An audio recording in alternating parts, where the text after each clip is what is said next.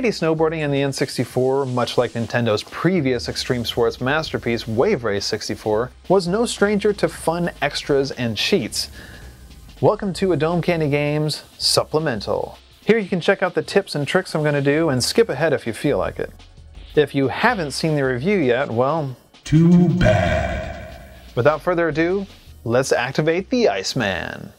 Once you beat the expert mode of Match Race, you can access the Iceman by zooming into Akari Hayami, pressing left C and tapping A. You'll know it worked when you see him in the thumbnail on the board selection screen. The Ice Dude is not only cool looking, but he takes less damage than the feeble human characters, has really good speed, and tends to land easier. Most of the time.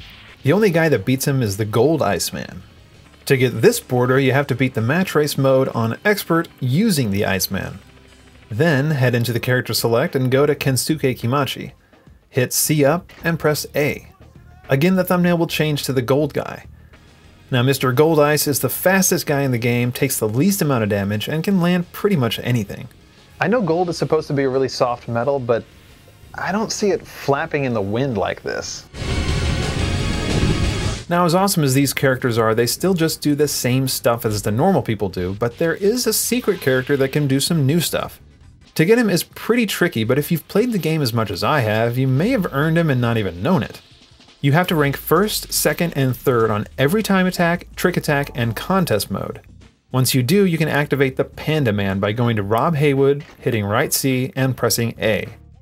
There's gotta be a bit of weirdness in every EAD sports title, right? The Panda can do front and back flips, of course. And he can even lift a foot out of his binding, Kung Fu Panda style. There's even a Panda tweak move that's pretty tough to pull off. The flips are pretty cool though, since sticking a landing during the stunt is pretty generous. But listen, I hear you. The riders aren't the problem, it's the boards. Like I mentioned in my review, there's hardly any difference between them. They're just so uninspired and boring. There's just nothing that makes any of them stand out. You know what it is? It's a lack of animal abuse, that's what it is. It's a lack of animal abuse. Introducing the Penguin board. Complete all of the tricks in training mode, yes, all of them, and when you get to the board selection screen, go to the Tahoe 151 board, hit C down, and then A.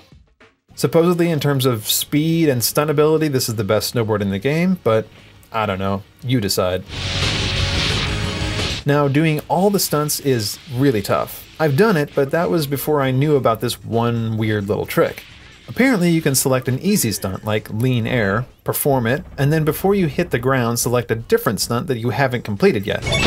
Easy peasy lemon squeezy. 1080! There's one little Easter egg that can be found after completing a half-pipe trick attack. Go to watch the replay, and then rotate the analog stick around during the replay to add scratches to the music. It's a small thing, but it's kind of interesting. Speaking of replays, you can change the camera angle from the standard replay camera to a chase camera like the one you actually play with. And while in this view, you can change the lens to be either more telephoto or more fisheye. It's a pretty cool effect, especially for a game this old, but I do wish you could rotate around the character to get some better angles. Instead, you're just kind of stuck in the back looking at other things.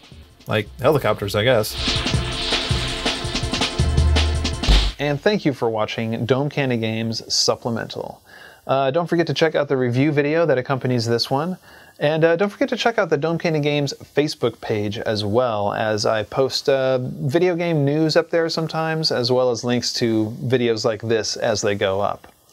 And thank you again for watching Dome Candy Games, because video games are like candy for your dome. Finish.